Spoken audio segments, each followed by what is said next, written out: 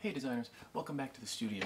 Today we're actually going to start our project where we're working with lines, and we're going to try our best to kind of just work exclusively with lines and get us to think about lines. So when a designer kind of considers these things, lines can exist sort of on a two-dimensional surface, but just kind of pay attention to the way maybe the space around me is broken up, right? And how I maybe have used lines to sort of compose the frame, arranging it with the line of the shelf, and the way the designer might consider the way a line moves through the frame. A three-dimensional designer or a sculptor, right, would consider a line that actually travels through space. Lines can become really interesting ways to guide a viewer around the space. But if that sounds a little bit too simplistic for you, or you're just kind of having a hard time wrapping your head around it, let's actually do something before we get into our project to kind of loosen up our hands, to free up our brains from thinking too logically, and just kind of start to flow some of that line work right onto the page. So oftentimes when I roll into the studio, I've just come from outside, or I've come from another class, or I've just come from work, and my mind is just not in the right place for the kind of thinking that needs to happen in a studio.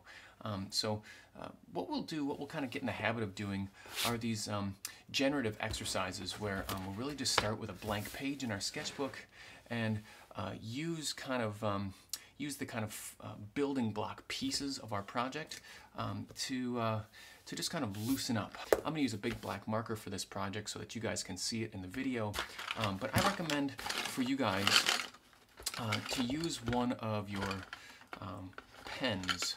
This is going to stop you from obsessing over trying to erase the lines. I want the ink to flow quickly and kind of be committed to the page.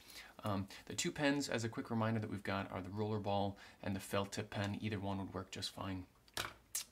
The way I want you guys to think about this first page is to work with line and only line, and to work with basic three-line compositions. Let me give you an example, and it'll be about a 5-minute long project or so to slowly fill the page with these compositions.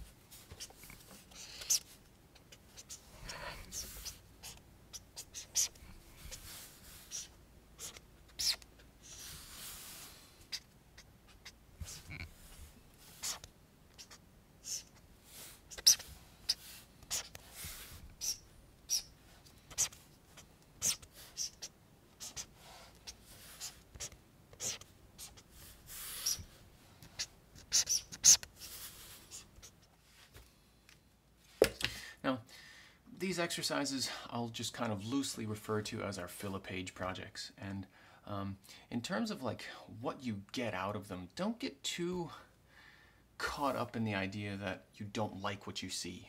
In fact, what you see is almost not at all the purpose of them. It's less about what these designs actually end up looking like, and it's more about what your mind is doing as you work through the process of rendering these things out. I fully anticipate probably just getting rid of most of these, or just kind of completely forgetting that as a design I ever had any interest in these. They're not oftentimes all that interesting of a design. Now, occasionally I may come back to something like this and maybe rework them slightly because there was maybe a hint of an interesting design embedded in here. But it's mostly about loosening up your hands.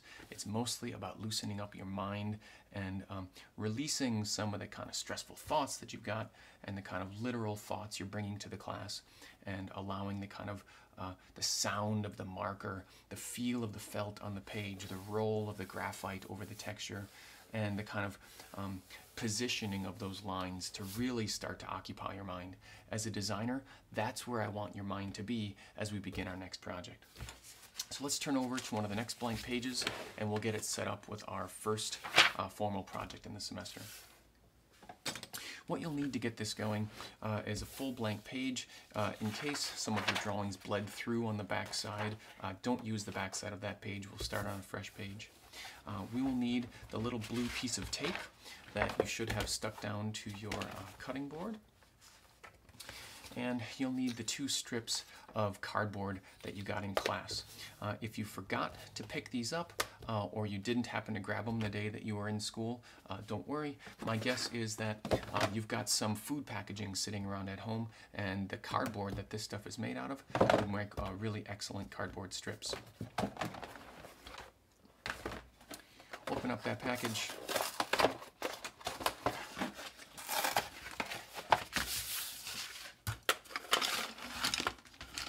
And we'll use your X-Acto blade to sort of slice up 2 thin strips. Don't forget to use your cutting mat underneath, that way you don't accidentally slice up the tabletop that you're working on. And it's probably a good idea, instead of trying to Superman cut in one hard stroke, to do 2 or 3 passes right along the edge of your straight edge. And I want my lines, my final cut lines, to be relatively straight, so when it comes down to actually cutting out my lines here, I'll use the grid on my cutting board to line up my cuts.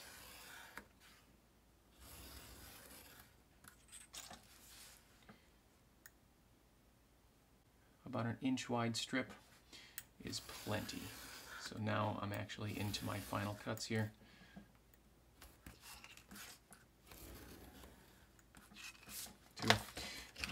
So if you happen not to grab them from school, these will work just fine.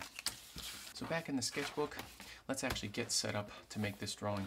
Let's take your first 2 cardboard strips, and we're going to orient them on your page, sort of landscape style. That means we're going to make a few drawings, sort of left to right. So let's start right smack dab in the middle, and you're going to create sort of a doorway with a couple of what we'll call masks on either side. These cardboard strips will fold back along these tape hinges.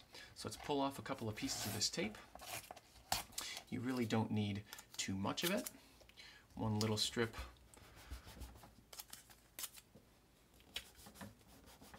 on the outside of this piece, and a little strip on the outside of this piece.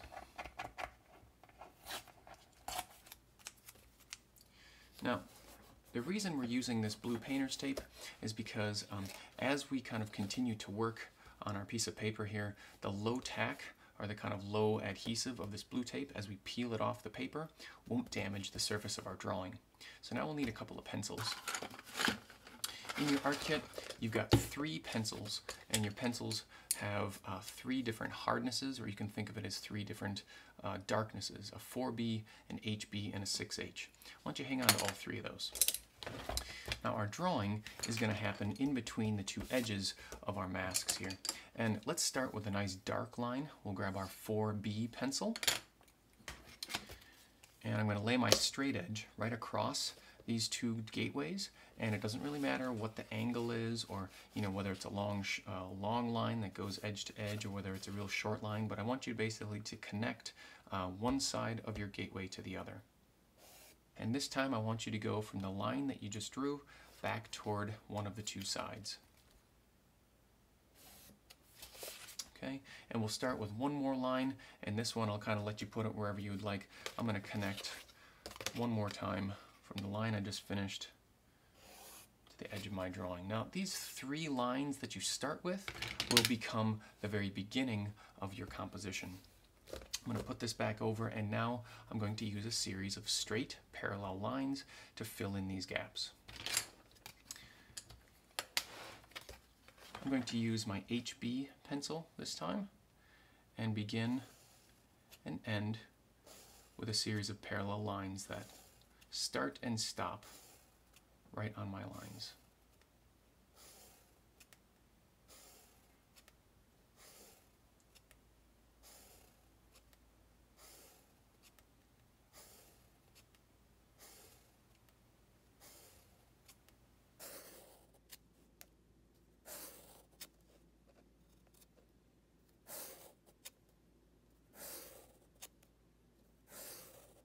When I come to the edge of my cutting board here on the side, all of my lines will stop hard right at the edge of my cardboard, or what we'll call our mask.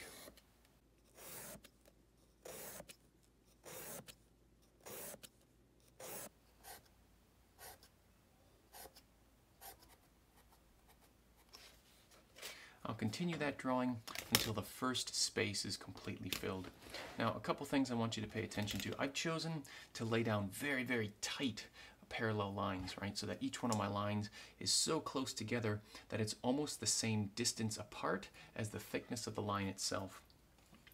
That's going to create a certain type of, that's going to create a certain feel in your overall drawing, a block or a solid filled space, but a close-up look at it, right, and it's just a series of lines.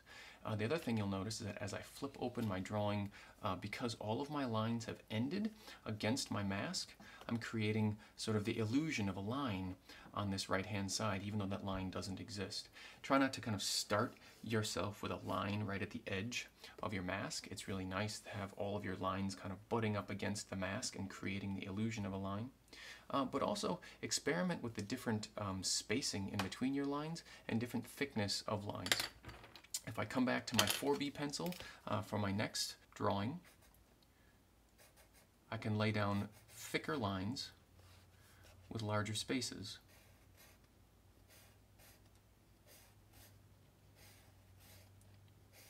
These softer pencils will lay down a lot more graphite, and they tend to kind of get a little bit messier. Don't fuss over, trying to clean this thing up with an eraser. It's not worth it. The direction this project is going won't require such a super squeaky clean drawing on the inside. But if I lay down two lines right next to each other, I can get these nice thick lines with the 4B pencil, and the 4B has a real soft lead, a real soft graphite in it. So if I kind of come back in and maybe lay a couple of thick, heavy lines down real close to each other, it will create the illusion, right, that instead of having a real skinny pencil line or skinny graphite line on the page, I have a real heavy compositional, directional. Eventually, we're going to make 2 or 3 drawings right next to each other. In order to do that, we'll have to move our gates a couple of times each. So go ahead and complete your first drawing by filling in all of the spaces using lines that are close together, lines that are far apart. We'll come back and kind of talk through how to continue this in the studio with the next tutorial.